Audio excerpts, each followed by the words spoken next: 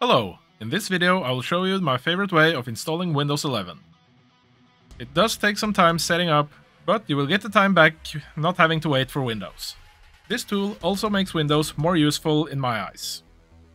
To start off, you can make a USB installation media the regular way. Open up a web browser and search for Windows 11 USB installation media. Make sure to click the right link, and then download the tool, then run it. Go through the steps of starting up the installation media creation.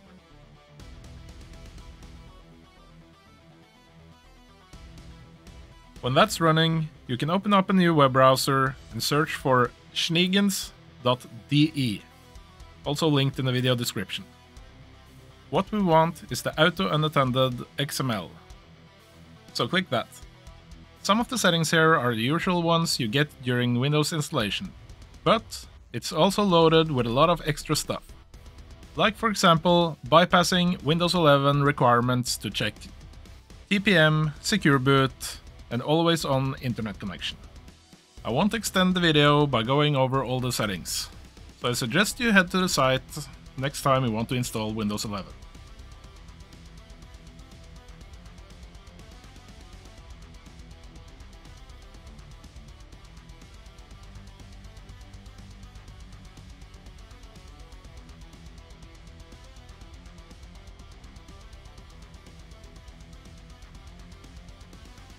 Once you're done, you can just download the XML file, unless you need it on an ISO file. Then you can just download that one instead.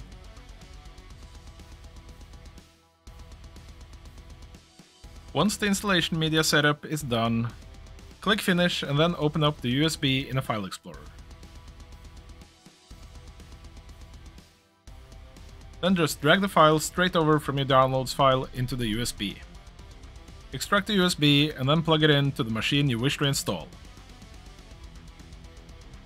Start up your machine that you wish to install and select the installation media.